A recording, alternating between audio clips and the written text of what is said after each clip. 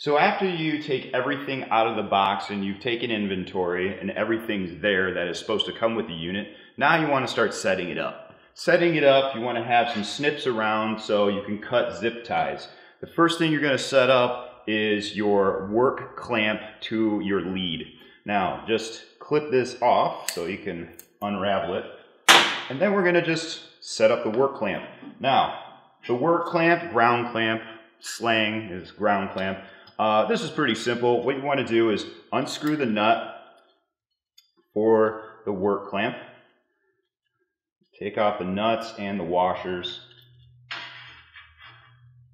Set that down. Now, hold the screw in place with your thumb and then put the lead in, and you want to put it flat down. Okay, and then just put the washers back on, put the lock washer back on, and then put your nut on, of course. So screw that down with your fingers and then use one of your adjustable wrenches to secure that in place. So we'll just grab an 8-inch adjustable wrench here.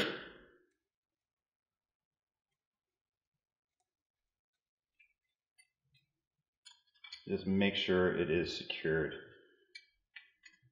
And you just want to make sure that you can press that lock washer the best you can. Nice and snug.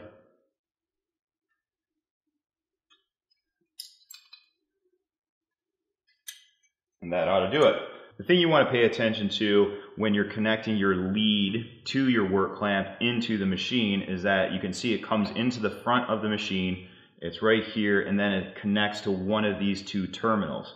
Now, depending on which terminal it is connecting to, it's going to give you either DC positive or DC negative current.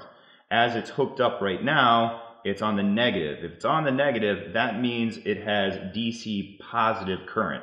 And that's what we want because we are going to be using solid wire.